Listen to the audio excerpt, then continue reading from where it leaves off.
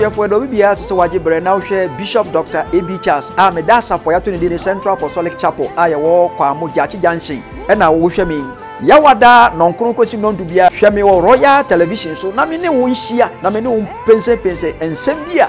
ye frɛ no ahintasɛm anase ene me nhia wo ahintasɛm emre so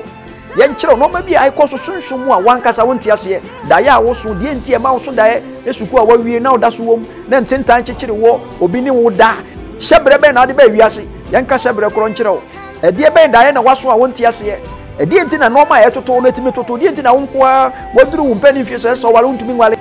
gibre ne ye nkyerɛ wo sa de na sabe no mu na ɛbɛbɔ wura wabusua mu fie na ye wura wabrabom ama wahu ade ankasa ɛkɔso wabrabom abusuafo efiada anopa no nsia ekosi no mienu me gibre tenase ehwe obi bia de efe ne counseling no consultation no sa fiada kro no awia 3 o'clock kosi na nwumere 7 o'clock so ye asole kese e na ne memre da so counsel no so chenchirenche ba ko so ye de to aso fi anopa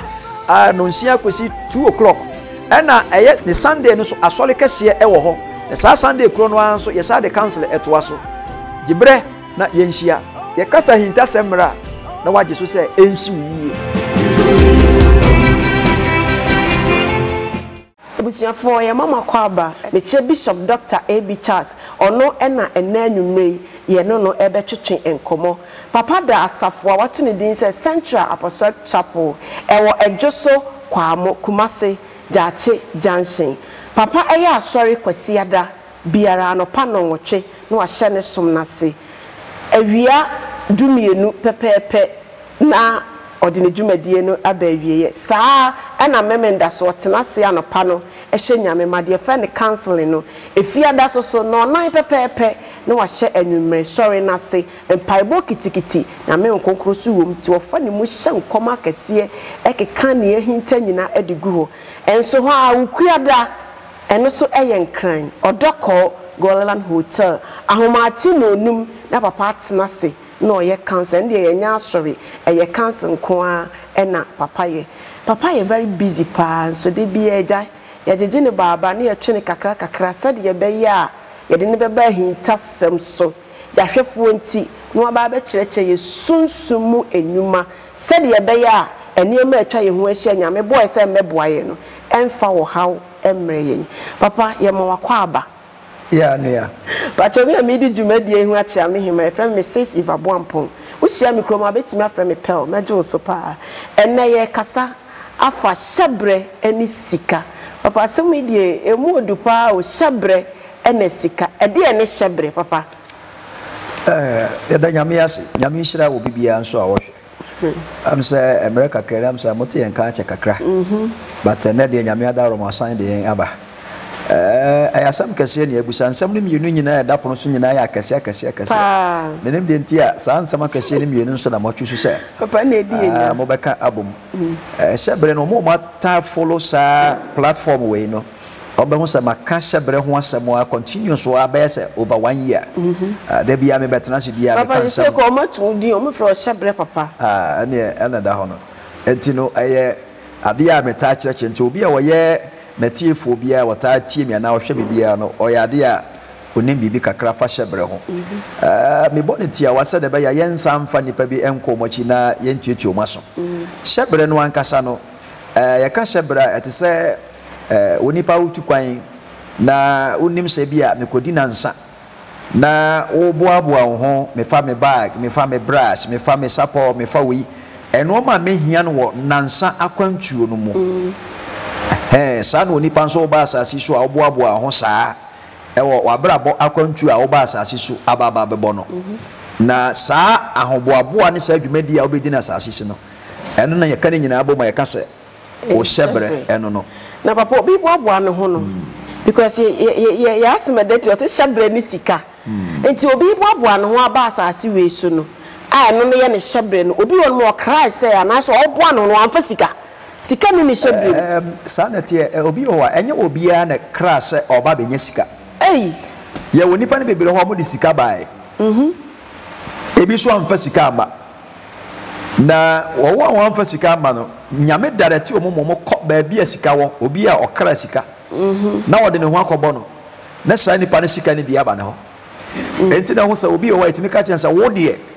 ente wo ho mfiri obi ho ese sɛ wo hyɛ obi ase obi won so yɛka kyɛn sɛ wo de ense sɛ wo hyɛ obi ase twa sɛ obi na hyɛ wase enti obi a wo dwumadi na obedi no ɛna bɛma sɛ obetimi afa sika na sɛ wontimi mfa sika ɛte sɛ mekɔ me firi Kumasi Konkran yɛsɛ me mfa fam ɛna me nsa baako kuta me bag baako kuta bag foforo ɛna bag baako ɛda me tiri so ne yɛkasa me mfa sika me de den na bɛfa sa sika no me ntumi mfa sika ni because me nsa ne me nan ne bibia no ayema enti obi wo ha ɛno ma wo no ankasa pɛso de ba wiase no ɛna si ne kwa ma wontumi mfa sika mfa ma asase so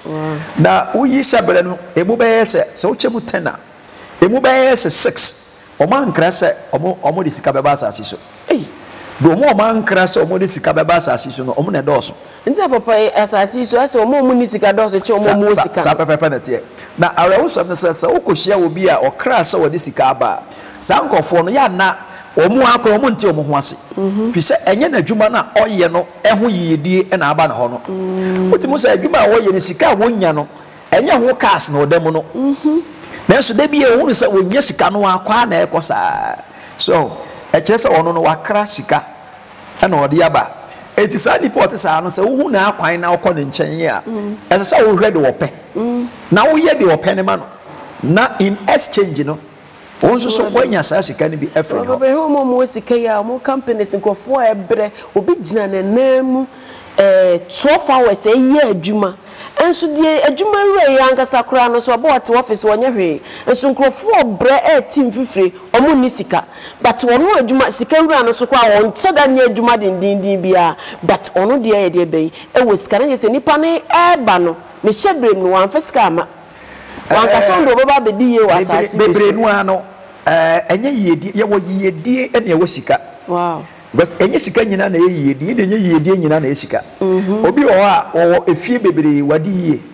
enso saa bere kusa no wansi de kura woni enti yedie de awurade ma obia bi waso onipa bebre bia mama otumi a de bedi yie onipa bebre bia mama otumi a de bedi yie eno ne wo chefa wate asefo mo basika de enye obia ene ye ma no yedie ne ye mo ahodo bebre ye wo edan a obenya edan eyedie obenya ka eyedie obenya nyamesom pa eye ohini Yesu adwa no edi akiri eno so ye yedie obenya ne nyina ye yedie se bibi towa obetime nya domo mba betwa ho ahia eno so aka yedie ho so but sika no eye different se obenya sa sika no enti obi o a ohwe wo sa wo ba wiase a awade de wotena se te said ya hwe mfoni na yehu no ye hwe TV video ni ade na ye hwe no sa na te ewade biye wiase nyina kyerɛ wo na wo hye de wiase te wo mo nya sika de ye wo mo wo mo hye nta de ba sa isu ye biye wiase kyerɛ wo sa pepe na te tie nyina ye biye wiase kyerɛ ya ye biye wiase kyerɛ wo na nyame ya biye wiase kyerɛ wo de be wo hu de wo ba wiase abaye enti wo hye se de wiase te no na wo se obi enya sika na sika na onya ye nti oda wona anajo wo frɛ carpenter for anajo be 2 o'clock carpenter for ma wo se akobe betwa ma sususu se wo ye kromfo mo mra sesi ya mo fa ayi ma brambram mpoma no oda anajo te twero no asɔre obi wo hu saa de no ɔse da bi awurade mempɛ saa sika no ma me sika mempɛ wo se mekwa kwa yese de menye obi wo nso bi obi hu se obi asidan na edan no wotim anajo na mframa fa na da na dwira gudu so posi da bi ne me mfa abrosan nya hwe me mpa abrosan me ko me pe empatadan ne bota ya o kan empatadan se patane se hwai gudu so nya ade obi wo betimi asare na papa so obi krasa na ne wa bedru ha wo se sika yi minya bi ana se abronse minya bi a me dem aka me pe kwabe no befa so say e na nyame ye difo aba wie ebirem ye wode ye fe ne royal sacrifice ye ka royal sacrifice no a udi bibi kwaji bibi bible say odua na otwa entwamu da enti unni they said the first na na nam ye barter trade no or gold da ho na obi nso so otuo no no hu ni say nkrante bi ta ba na afo mbesa ya de a ontumi mfa gold no enku won but etuo no de ye betimi akun won ti ka che fa gold no ko ne mame etuo so sana eno so te enti wo ba ye hwe wo hye be no hwe se adeɛ bɛ nyɛ betimi dia sesa saa adeɛ no ɛno na wokɔ other world foforo mu a obi wɔ sɛ a nka me wɔ ma bebree fa me ma no sesa to ɔgye sika na afei ɔnwo bio nyame mu so saa adeɛ no ɛwɔ hɔ but deɛ a ne yɛ ne sɛ nyame mu deɛ no yɛhwɛ deɛ ɛfiri wo life no mu a ɛnha nipadua no ɛna ɛnyɛ bia na wobɛtumi de asesa biaa obi hɔ sɛ nka mebɛa wiase nka mɛnya mfie 100 but mepɛ sɛ mote 100 no mu mmienu firi so na mode ma me yiedie 98 years no yɛmfa 2 years mfiri so na yɛmfa nkɔpɛ yiedie mmerɛ no woyɛ saa ɛnyɛ yie ɛnyɛ saa sacrifice nti ne yɛfɛ ne royal sacrifice sacrifice a ɛmu odu ɛna yɛnyɛ yi firi wo life mu a ɛfiri wo blood line mu te sɛ mewɔ hɔ nkyirima mehyia mewɔ hɔ na makɔka sɛ mempɛ sika mepɛ mma so oba asante bema bebre sisi sa no na setete no de no mo ye no so royal sacrifice na royal sacrifice on the other side no mempɛ sika mepɛ mma na ya yi sika na firi oni ama ne mma enti wo ba wo mama nyina so ba wo ma ne nyina so omo so nya sika saa was what you so ama wo so enti sacrifice na okoye na sa obi hu yie because akra abante ba ko a ya wotai sponsor program pa ba na me hwɛ sɛ oniba on na yire nyina but omo fie ne kosro na me hwɛ sɛ omo sika enti dan ne ebetimi aye so ti sɛ ebi esi bible mu sa Elisha ene sa oba no na oniba no so maame no esi dan wode ne sika kɔi kɔma ɔsɔfo no na ɔsɔfo no in exchange ɔno so efre ne nyankopɔ ma ne ba nso no oniba o no oniba so enti edubere bi asunsum no ba behwe sɛ wo hyɛbere mo sɛ wo ɛyɛ dɛ na wo yɛ yebekuma kwara no yebefa akona ko wo kuma kwara no but because na sa nipa na wo yɛ sa de no wo hɔ no enti na da bia wo ko difo ayɛ sɛ men ko hɔ baako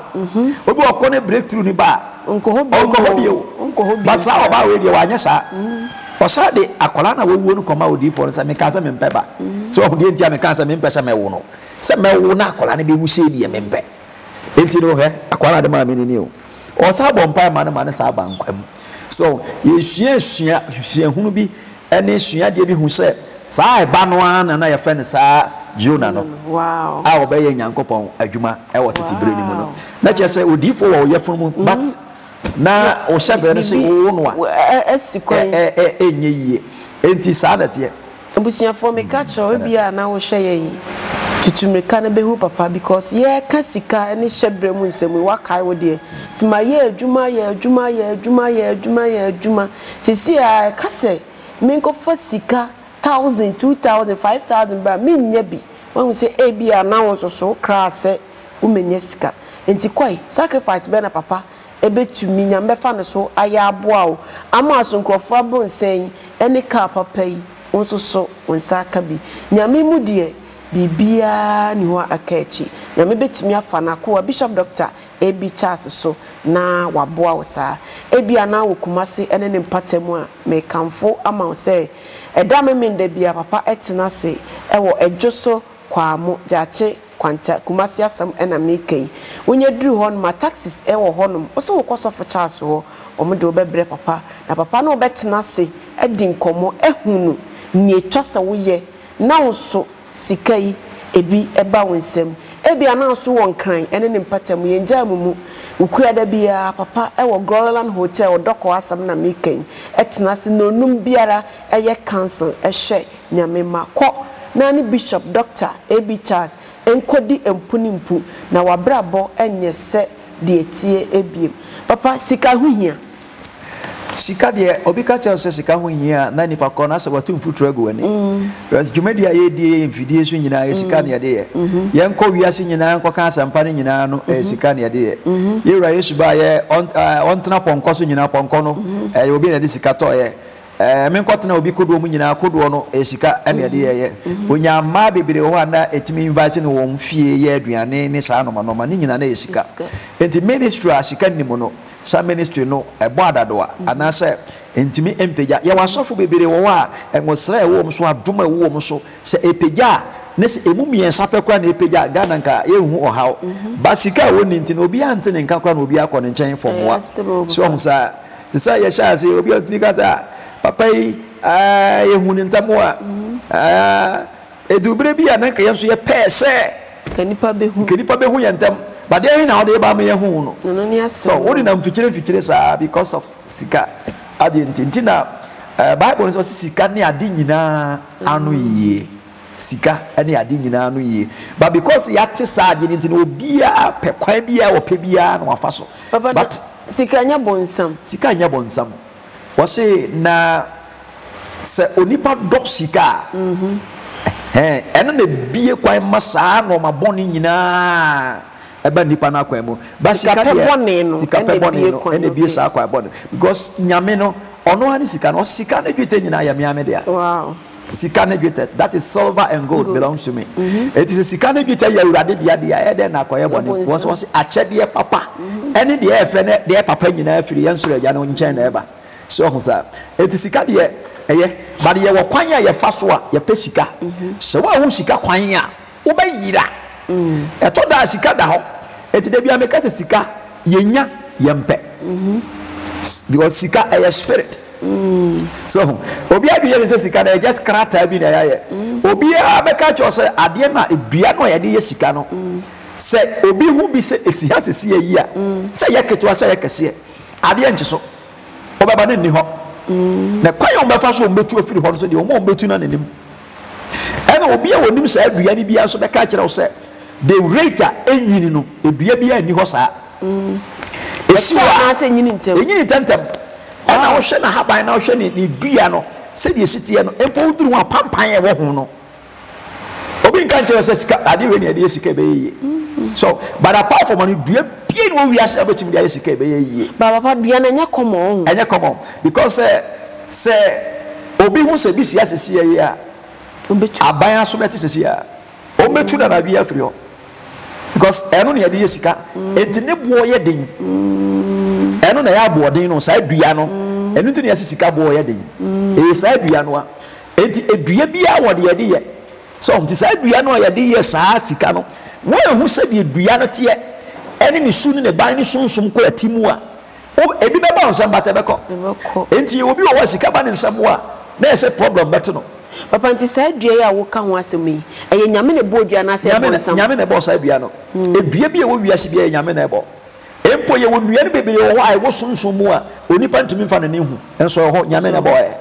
ti nyame bi wo ne hu no ma wo sunsum mu a eti na so obi so ye wo difo no wo wie no wo say di sabi ensamfo bi a ana wo di wiase no ma chi a na ne difo ko na me doubt no because se uko sunsun na hu no ma wo sunsun ma ukora wo hwe se obeba ni so wow uko hu ka esisi ho ene etiase na ma wo sunsun mu a sa ka se ne na mfom no se ya ma obi a en ha unya bi a obaji bat ya ma obi a en ha so eti etwasa wo ba ye do betena se ne ya kira wo se sa wo pese unya sika de a sika ye nko hwehwe no ye wade a ye mo no mo ne ba ono ne beba ba hwehwe wo wow so sa enti na o ka se ye sha ase so obi ti ho on said that merebia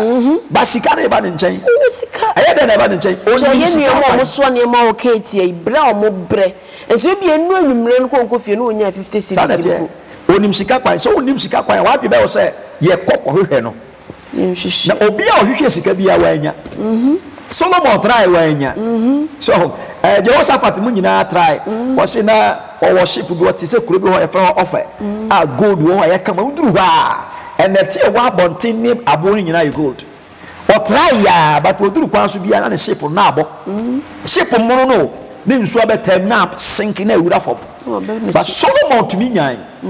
so because of right o kire o mo kwan ya ya fa so o ye but o ka kire o mo ana o mo nti wo se to abodu no gu nsu ni da che won sabeka o kire mo sa kwan no kwan ya be fa so a obe masa ade netimi aba wonsam no enti wo hwe scenario ma na I was saying Solomon kasa ade no a enipa nti ase pa no de wo de kokoto ensom san ebe fokra but na nye pa no pese o kai the original version no a locks to say timber locks enua no wo se twa unua no fa gu nsuo no na de gya no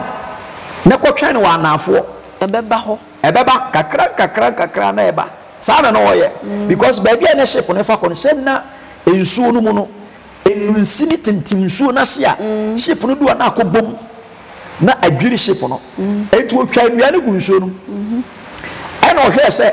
nnua deɛ sɛ ka me pai na mankɔfoɔ soa ne de kɔyɛ dan nnua yi boarding ise ne nyame ne de sɛ nyansa nyame na ma ne sɛ nyansa but me nya ne saa me de betu nsuo no mu nsuo no be pro wɔde tum enti baabi a edua ne nam etimi fa kɔɔyɛ no na wɔde peg esisi ɛno na yɛ kwan a wɔde ne ship no fa so wɔde nya sika so enti sika wo yɛ nkochini nkɔpɛ no yɛ na ade no ɔno a na be kyerɛ sɛ me wo yɛ me sɛ ya meba ti papa bacho mi to mi pe sika pa ye mi amehwe wadi ma no sɛ oba mi hie sika mi pe enti no ewu nya se me ko chinchina ko but se che me wade ti papa da me menda enti me ba kan se mu bia wo kuma se no de e pa sa wo ye obi a ye chinyegefo a o ba wo ye chinyegefo pa wo de pe sika no de ye tete sika no a ye nni a wo de che obi a ne bubefu e ba akɔpa ne fabra ye wa asɛm ye be kyerɛ wo ye be ka kyerɛ wo ye be kyerɛ wo sɛ ye ni sɛ ebere we e wɔ this position na ye kɔ na ye sɛ ade kye ne sɛ dua na wotɔn a nkɔfo amma wo fie hɔ ameboa nsa no matɔ so tisi ye kyerɛ wo wade na wo ye sa ade no a ɛka wo fie ba sɛ wo nim sa ade na sɛ wo ye no a obi wɔ kɔ na wo nim kura sika kura no ye moamoa no so say ya moamoa no because sa dua na ye de sika no o te da haba ba ko pese kwa na o ka to se ya se ye nwura mu na wa otumi yira wan ka sa ba yira wo kwan hu kwan no enti se sa dua no haban na ba ofie na wa moamoa no a o pese de na enya papa hu se ututu o mo tutu kwan ni ade no ye won krokro di se ko America ne Canada no mu ade ye moamoa school sika be makro wo pes wa moamoa ne se wa bukam you can do that in Germany because another one masika tena ko because omo respect sika no omo di sika ni obetimi ka se ye nua ma bro no bia masa omo nim sonsom mo de pa ampa so but ha say nye se wo ton to sinti na se ise omo ana na se wo de bo ntoma no na enyira obetimi bukam ba akopɛ opa kura na fa shade na enye straight because obi a nim no bia wa ba yaso yesu bia was sa omo yesa bia sika ho ade bia no obeka kire was if ba bia sa dua ni sikura no se tu dua ni firi ho a ukosoro ba fam utu ha obenya gold was eno afre sika no eno na de nenam na kire se efifi wo gold so eti ukopa ho asem se ena dua we di efe na haban na wate baako na wakata so se ya o mi ni kofi akokire me ma unko hu ma na ade akokire wo mo ekwan ne ho ana na mbatu hu kwan no ba yira na misu hu we na ye nkofo wo mure mo se moti afa wo mo wakote ahaba bi ana watwa dua bi a ense se wotwa onim dua no so enti obi a wate bi da bi bo sa wate na bi wa Ghana ha ebi ha bebre obi a wo ho bi da bia wote edua no a na haban no a hwehwehwem bi wo mu te se chewing gum no chewing gum scent no bibi te se sa papa na even says flower na enye says flower nko eno de says flower ni hwam kakra chen no but after about 5 seconds no mo se na afi ni hwam na nete no a wote ni sa no afi ayate se de meko hwam te no e wo hwini ma otimi wansi e wo hwam ahodo be 7 ne wum Moses kakra ko hwini ma otimi wansi sabete enti se we obi a ota ben sika wo bank na ye sika ho adwuma mesrew you very careful mo cancel na adruso no ye wo no ma ye be kyerɛw enti sa obetimi akan sika saa but sika bi enu betra wo nsam omuta aboka so obaboka bank managers no say bebrebe no omo end no sorry to say that ya na enhye da because unnim say this handle no obi onim say ka ye wo especially da ye Wednesday Wednesday yeah lefty for ne righty for ne hwan for no I say very careful because your baby answer who your left how can she can have a left say but that yeah Wednesday nko na obetima kan yakọ hosa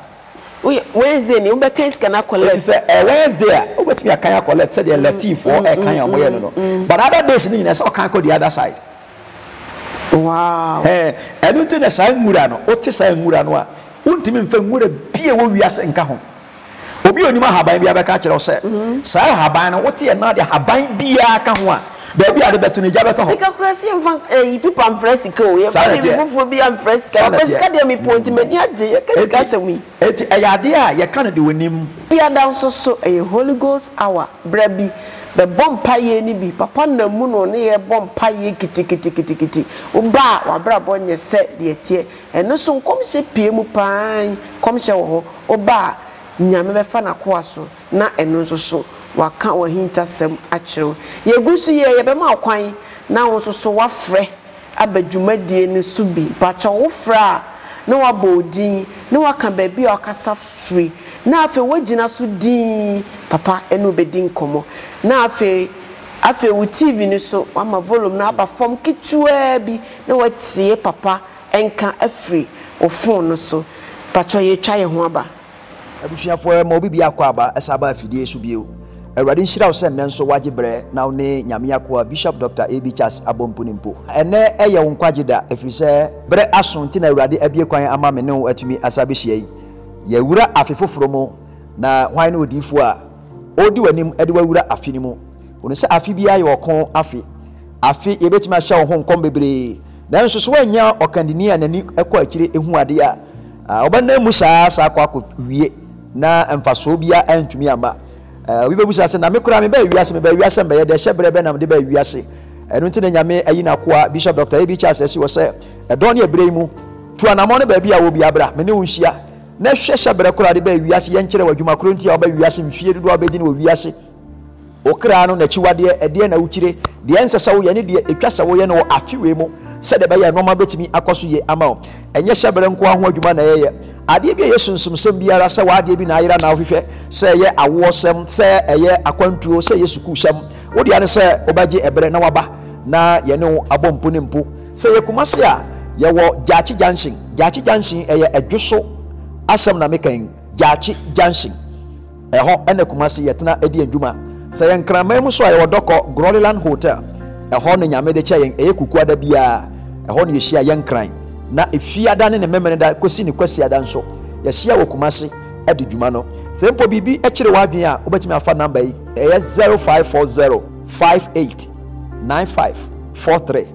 odi efre number yi na menu eni nkomo ye mmomura abrabo no mu na yenhwe ede na ekoso ama wo nko a opagya na atofom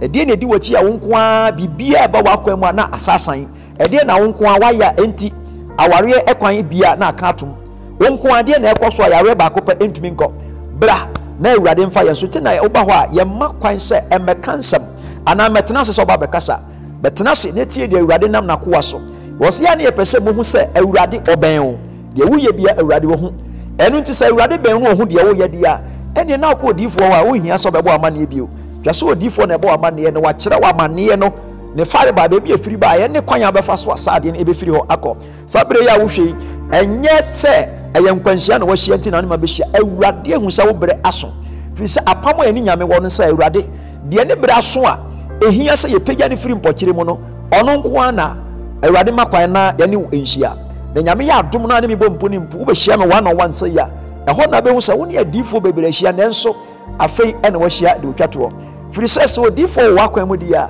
ipiase no makoyie enti se odifo bi wo akwam ne no ma sele nkoye dia e kire se piase odifo na osesa na obehwe de Awurade nam ye nso eye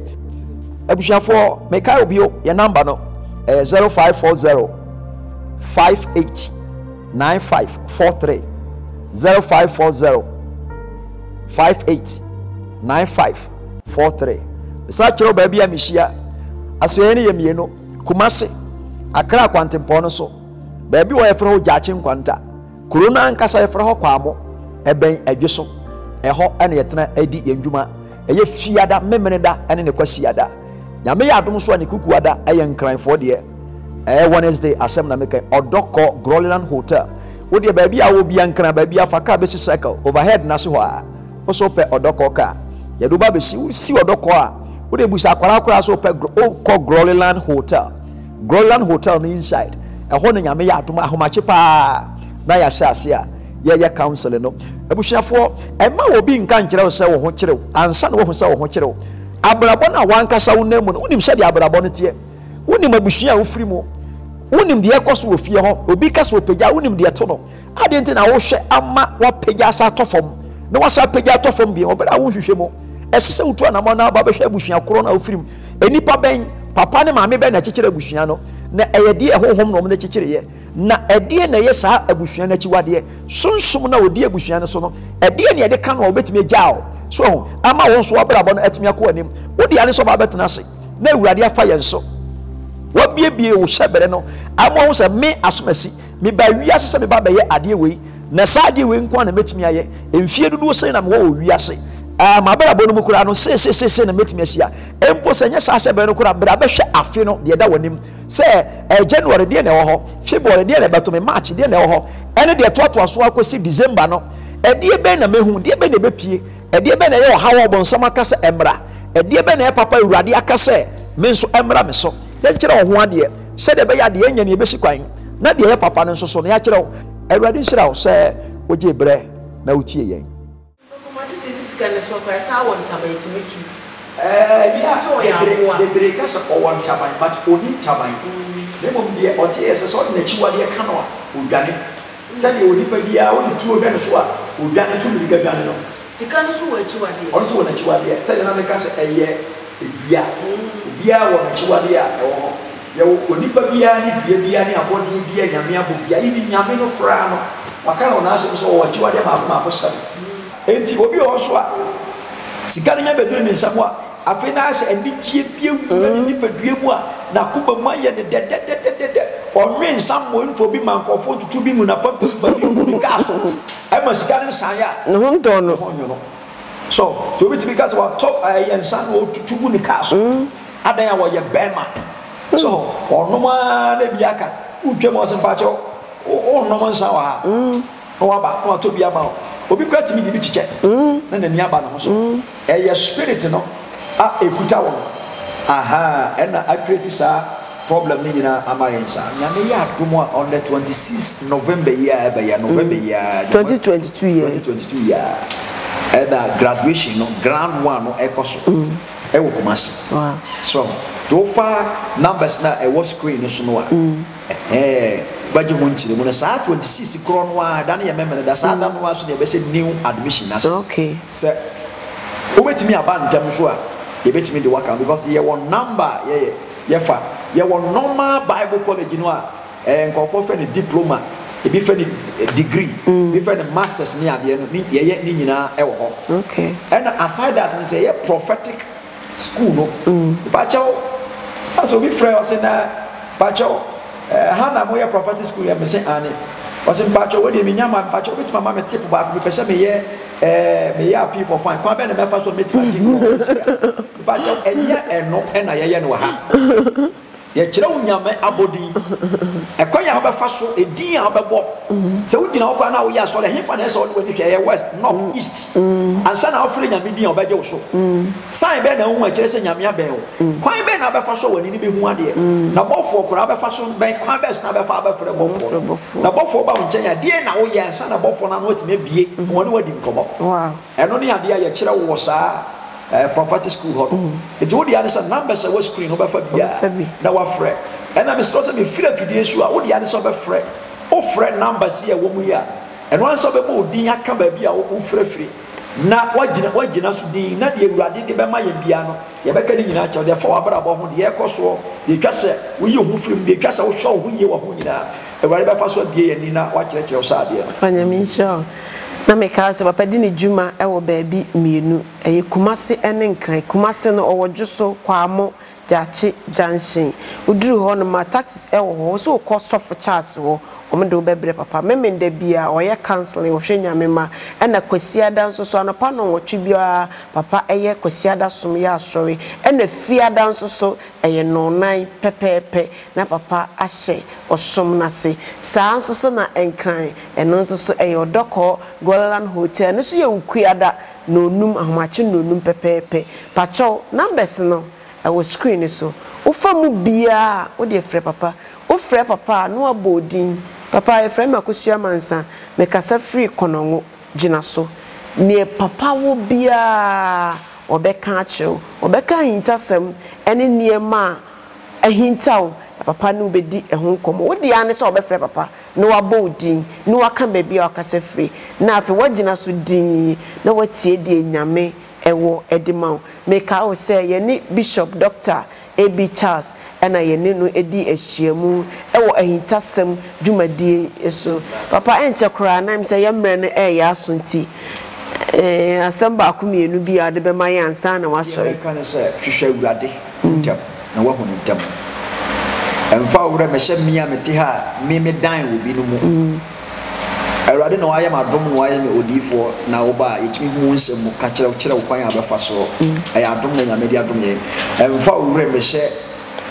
odifo amete sɛ bi ne mutimi frɛ sɛ papa na nsia wo ma TV so no mentumi nda ɛna mentumi nyina ontumi nyina na abɛyɛ dɛ ɛyɛ dɛ na wanda na ade atimi akye fa wura hyɛ awurade mu na ɛne ne nya yɔnkofa so na me de si ha na machia asojafo a mienu a nyame ada roma ya obodi machi ne meba inshallah amenti me chia omo no moye no nyina na Central Apostolic Asafo nyina inshallah papa ya da wase so say anwumei ya twewa busy bebrebe nyina mo aba ahintasem so nyankopon inshallah pacho papa eda asafo a ya to ne din say Central Apostolic Chapel ewo kwamo ejuso jaache janche kumasi asam na meken papa ya asori kwasiada efiada memenda council saa so na Groland Hotel ewo doko eno so kuada biara papa council ho obetumi afa numbers ne mu bia na wafrɛ papa pacho me amedi dwumadi hu acha mehima Mrs. Ibabo Ampon we share me obetumi afrɛ me pel na me sure na wonye okese so share ahintasem edwumadi dasene edi dwumadie no ebesa abrew nyame hwa abusuafo do bibia sese waje bre na hwe Bishop Dr. A.B. Charles me da asafo ya to ne di Central Apostolic Chapel ayewo kwa mojachi junction na wo hwe me yawada nonkron kosi nondu bia hwe me wo Royal Television so na me ne wo nhia na me ne wo pense ensem bia ye frɛ no ahintasem anase ene me nhia wo ahintasem emre so yenkyerɛ no ma bi ai kɔ so sunsumu a wankasa wonti ase da ya wo so de enti e ma wo so da esuku a wawie na oda so wom na ntentan kyekyere wo obi ne wo da hyebre ben na de ba wiase yenka hyebre koro nkyerɛ wo ɛde ben da na waso a wonti ase ɛde enti na normal ɛtoto no etimi toto de enti na wonko a waduru wo mpani fie so ɛsɛ wale wontumi nwale gibre ne yenkyerɛ wo sa de na sabe no mu na ɛbɛbɔ wura wabusua mu fie na ye wura wabrabom ama wahu ade ankasa ɛkɔ wa wabrabom abusuafo efiada anopa no nsia ekosi no mienu me gibre tenase ehwe obi bia de efe ne council no consultation no sa fiada kro no awia 3 o'clock kosi na nwumere 7 o'clock so ye asole kese e na ne memre da so council no so chenchirenche ba kon so ye de to aso fi anopa no nsia kosi 2 o'clock e na eye ne Sunday no so asole kese e wo ho ne sa Sunday kro no an so ye sa de council eto aso gibre na ye nhia ye kasa hinta semra na waje so se ensi wi